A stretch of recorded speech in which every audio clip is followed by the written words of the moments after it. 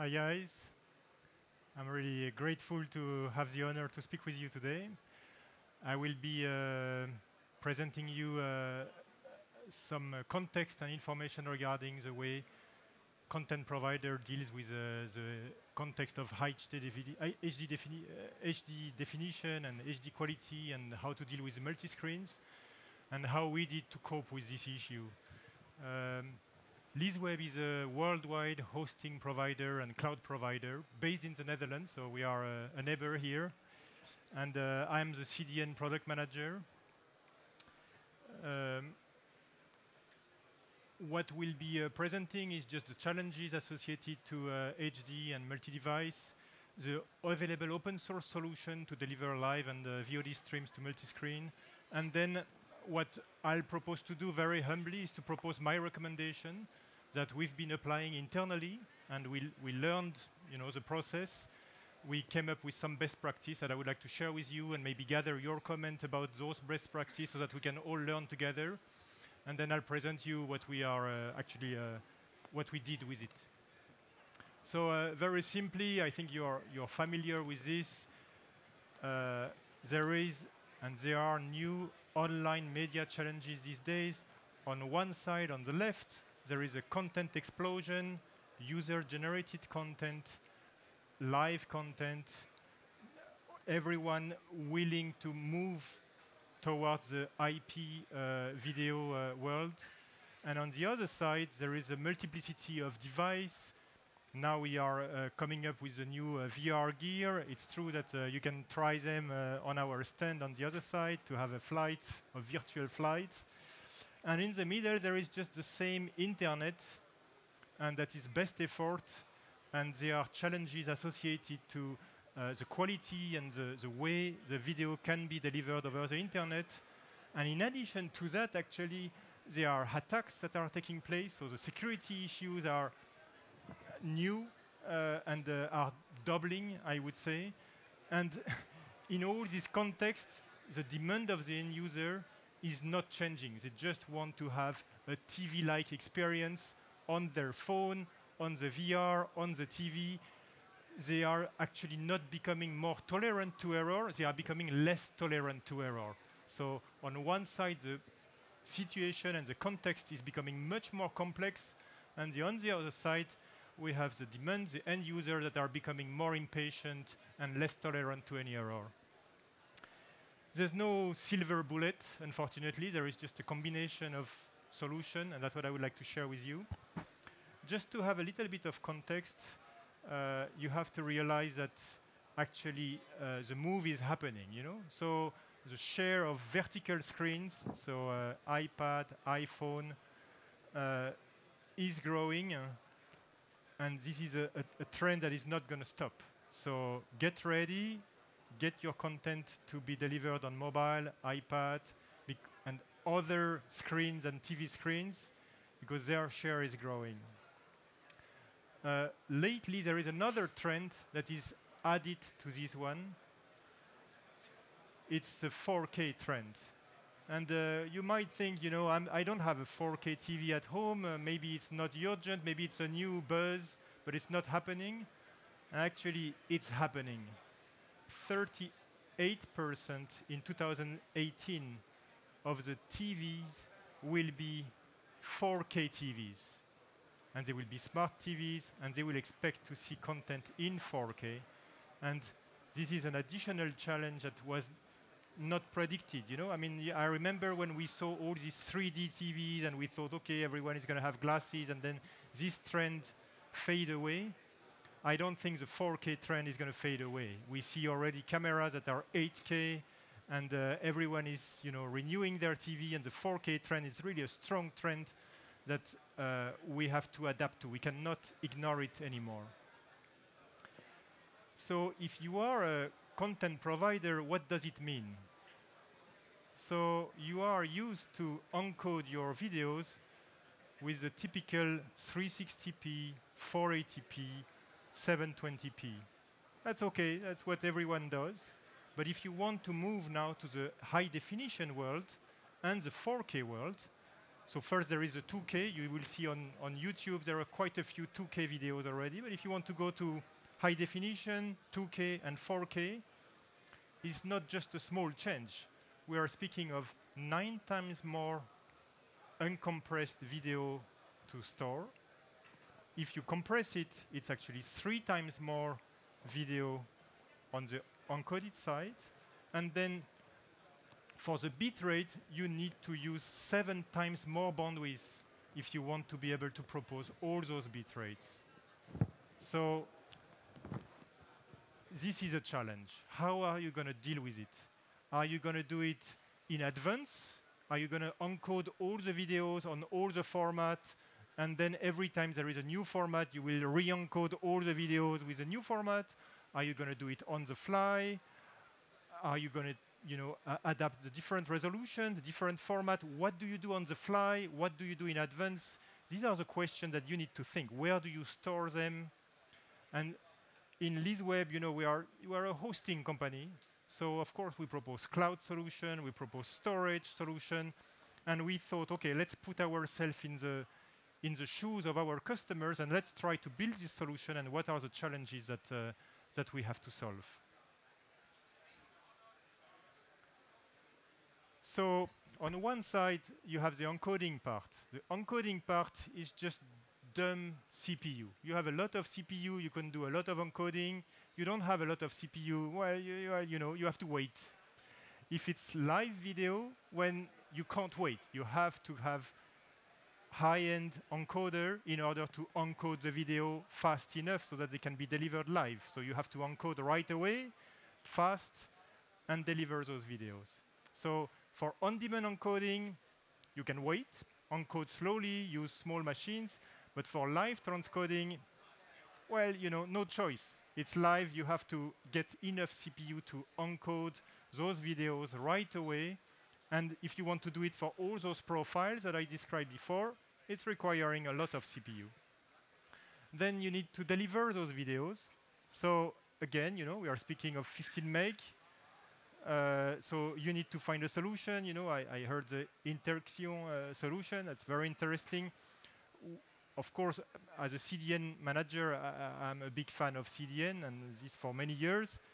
So it's about replicating the content at the edge and allowing the end user to connect to the CDN POP so that they can see those videos from, or get those videos from a POP close by to them and get good quality.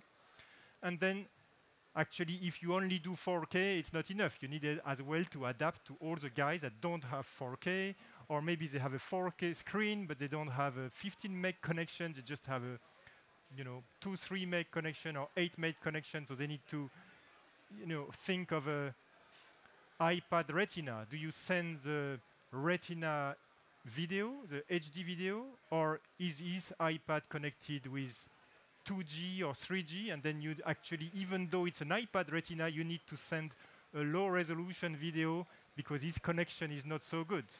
So these are the questions you need to ask yourself. So concretely, this is the less expensive to the more expensive path. If you want to go for the least expensive, you just select the browser that you want to target. You just do the encoding and the format for those browsers. Typically, the Dash is the one that could reach most of the browsers, let's say it this way. But then, if you want to reach more, like you want to reach the iPhone as well, then you need to add Dash, you need to add HLS. And if you want to reach Microsoft Silverlight players or Flash players, then you need to add Microsoft Smooth Streaming format and then HTTP dynamic streaming format, so that you can, really you do all the format in order to reach all the device. So you can choose, okay, what we think is that if you only use now Dash and HLS, you will reach the vast majority of the device, and you don't need to use anymore smooth streaming or HDS. So that would be our recommendation, like the path of the middle, not extreme in both ways. But what kind of tools are available on the market? As a hosting company, we are, always very cost conscious, I would say, because we are, it's a cost-based service. So we tend to use open source services that are available on the market. So we would recommend Nginx to do the streaming, maybe a traffic server, Apache traffic server to deliver it. If you want to deliver RTMP, you can add the RTMP module on Nginx. And for the encoding, we would recommend the use of FFmpeg. It's a very good tool. I would say it's a very good tool. It's, open source is great. It's free if your time is free as well.